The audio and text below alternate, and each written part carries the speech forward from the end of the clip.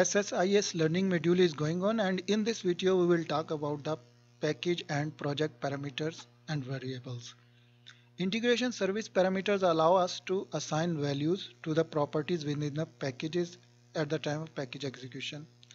And the parameter feature was introduced in SSIS 2012, and before to that the configuration option was used for this same purpose. There are two kinds of parameters, project parameters and package parameters. Project parameter have the project level scope. If we have defined the project parameters, these parameters are accessible in all package within the SSIS project. While the package level parameters have the scope only within the package where they were defined. So parameters make our projects dynamic. We can send a value from the outside of the project through the parameters, and we can like the connection string, we can pass from the outside to our project to make it the dynamic. So let's move to the SQL Server data tool, and we will see there how to create the parameter. This is the SQL Server data tool, and this is our first SSIS projects which we have created in the previous videos, and now we will go to create the parameters. This is the package, and these are the package level parameters. We can create the package level parameters here, and for the project level parameters, this option is coming here. If we will double click, we can use the project parameters here.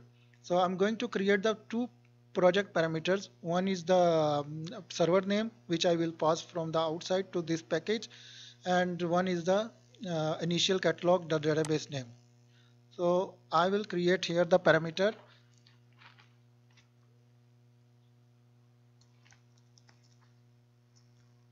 So first parameter name is PRG server name, where I will pass the server name and its type will be the string, and default value I can set here.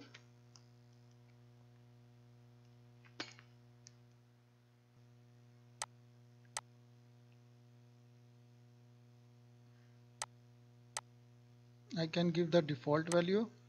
This is the server where I have configured the SQL Server integration database catalog, and this is another column which is saying that this parameter has the sensitive information. Sensitive mean that they like the password or something like this, and this parameter is compulsory, it's required, so I will check the true value if it's required.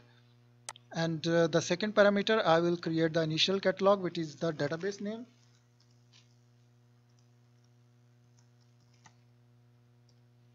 And its type will also be the string. And here I will use my database name, which is a trading DB. And these options I will keep as it is. And I have created two parameters. And now I will configure these parameters in the package. I will use these parameters with the connection string. For this is my destination connection, the SQL Server connection. I will pass these parameters from the outside, and I will configure with this one here in the expression. I will open this expression by clicking, and here I will use the properties. This initial catalog property will be passed by the parameter, and here are my parameters. I can use the initial catalog parameters by drag and drop here, and I can evaluate the value. This is the trading DB default value, and the second is the server name. I have to pass through the parameter this server name, and for the server name I can use the parameter which I defined at the project level. This is the project server name. So evaluate that this is the default value is coming. So like this way I can make dynamic. I can pass for all these properties the values through the parameters. Like I pass these two properties values through the parameters. So I have created the parameters. Now I will you deploy the project, and we'll see what will be happen in the SQL Server catalog DB when by using this parameter. So let's deploy the project. Sorry, I have to click on the project and deploy. It will build and then it will deploy the project into the MySQL Server catalog DB.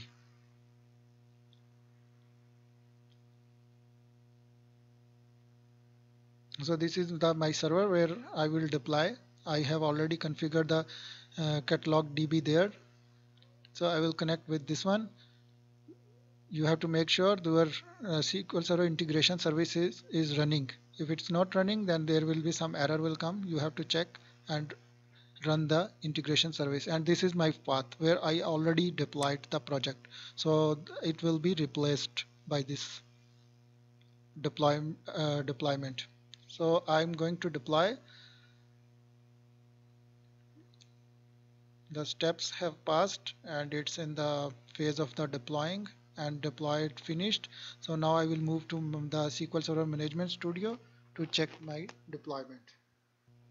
This is the SQL Server Management Studio and this is the integration service catalog, and this is catalog DB where the projects deployed, and this is my folder where I am deploying the project. So I will refresh and I will check my project, and in this project this is my package. So this is the package. I will execute the package and I will find there the parameters which I defined in the SQL Server data tools, and these are the package these are our project level parameters which are coming, and these are the default value which I assigned while creating these parameters. So now this is the default values. If I need to change these values, I have to create the variables. So I will create the variables and I will give the values through the variables. To create the variables, we have this folder environments. We will create the environment act as a container where we will create the tables. In one project we can create multiple environments, but for the at a time one environment we can set for the one project. So let's see how it will be. I'm going to create the environment. I have to write the environment name. First demo env. So this is the name I give.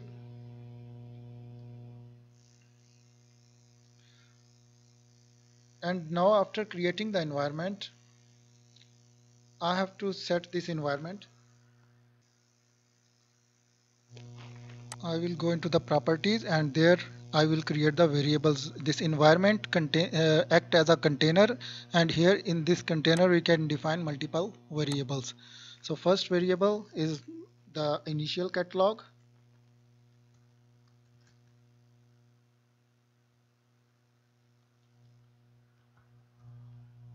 We can write v initial catalog and its type is string.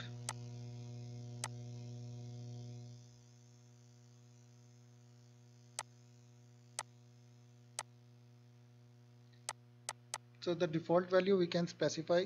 This is the database name I have to specify. It's not sensitive. And the second is server name, v server name, and it's also the string type,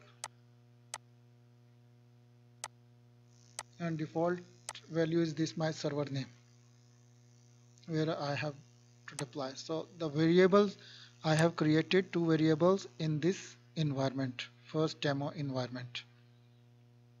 So now I will assign this environment to my package to use the values for the parameters from these variables. We have created the environment. Now we have to configure the project to use this environment, and here is the configuration option for our project to use the value for these parameters from this environment. So click the references, add this environment, this first demo environment. Okay, and here in the parameters we can see there's the it has to use the environment variable value. So we can specify here the initial catalog value. These are the variables which we have created the environment. So the server name should also be used from the variables which we have created in our environment, and this environment is available here because we have configured, and this is the server name variable which is coming from the environment. So now the values for this database name and the server name will come from the variables. So configure it and press OK. So now we have configured the package to use the values from this environment variables. So now I'm going to execute the package.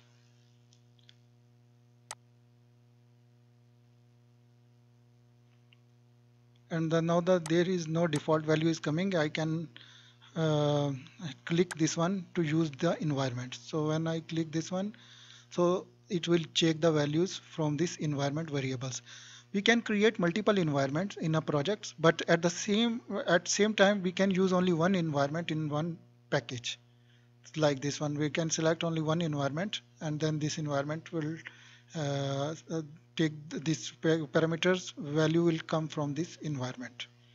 So I can execute the package because I have the 32-bit environment. I will execute now the package, and the package will be, it will give, the report will give us its the execution status for this package.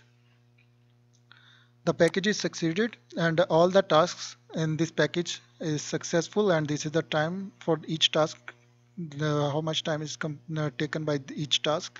So now if I will go to the my this query analyzer, and I will check this query, it will give me the records in this table. So this is the destination table which I used in this package, and there are already rows in this table. So now there is more rows added. If I will truncate the table and I will execute the package again, so it will add the 18 rows in this table because we have, our source have the 18 rows, and these 18 rows will be inserted into the destination when I will execute the package. So I will execute the package again. Now there is no record in this table. So after execution, 18 records will come. I will click this one to use the environment variables, and my environment is 32-bit. I can use this environment. I will execute the package, and the package is executed, and no need to see the report again. So now I am going to execute the query. There must be 18 records.